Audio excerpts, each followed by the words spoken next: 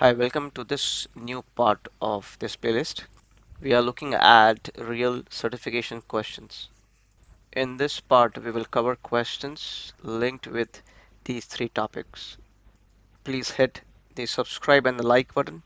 It keeps me motivated to put on some more content, which is very helpful for clearing the certifications. Please focus on the concepts. For previous questions, please refer parts 1 to 22 of this playlist. You have ECS on two private subnets, and there is a NAT instance that is being used to connect with the internet. This is the internet, okay?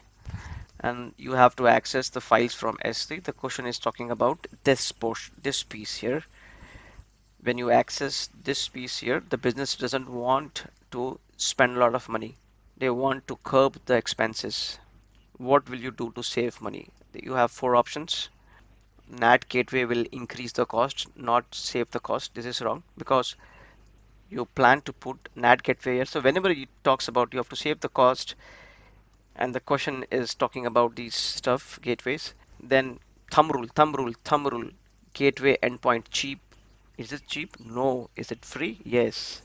If you see this, there is no additional charge for using gateway endpoints. Very good to connect to S3 and DynamoDB without requiring internet gateways or NAT devices. NAT devices and internet gateways are not free.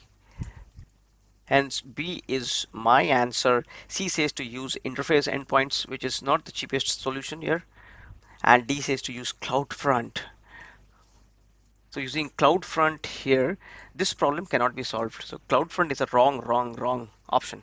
This is my final answer. Let's look at the next one. You have an application and you are putting SQS into play. So there are two types of users, paid users and free users. You want to give more priority to the paid users.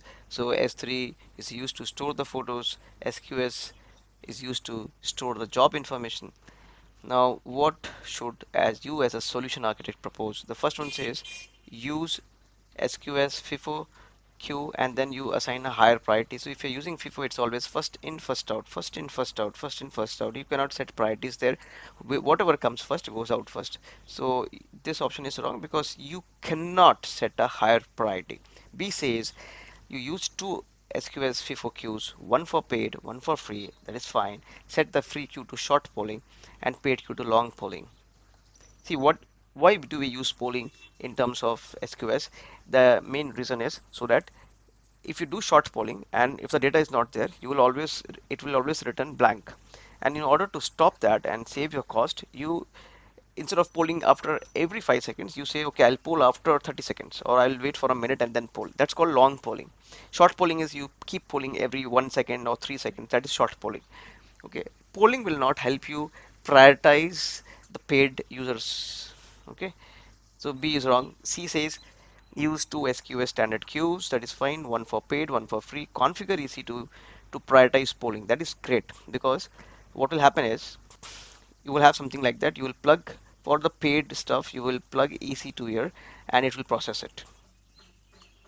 So this looks correct to me. And D says you have one SQS queue and set the visibility timeout. See, you use visibility timeout if you are in a risk to process the same record multiple times. Duplication, you want to avoid duplication. Does the problem say, does the use case, is there a use case which says that duplication is an issue? No.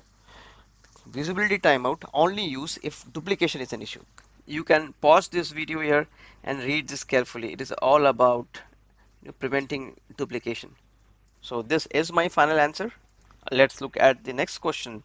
See, it is a very simple question. You, some people are trying to access reports and there is a performance issue. It is as simple as this. So there is a BI app and there is a database and there is a performance issue. What will you do to solve it? This one says increase the size of RDS instance. That means increase the size of RDS instance, and if you have bigger RDS instance, more compute, then this bottleneck will not happen.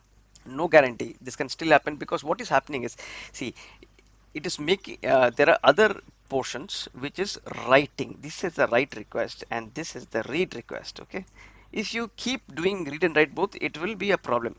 Whenever you get such use case, always split the read and writes. Is there an option which does that? Yes, it says create a read replica and connect the business report to it. Okay. See, there is one more similar option. You are creating a read replica in option B and connecting the application to it. See, read replica if you create and connecting the application means application will do write operations. You don't want write operations to go in the read replica.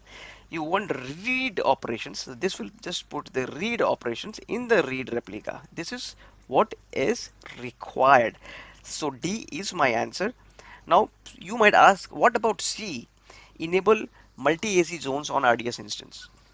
Multi-AZ, always remember thumb rule. I will repeat it 3 times. Multi-AZ, use for disaster solution, use for disaster solution, use for disaster solution, so that you do not lose data, do not lose data, do not lose data.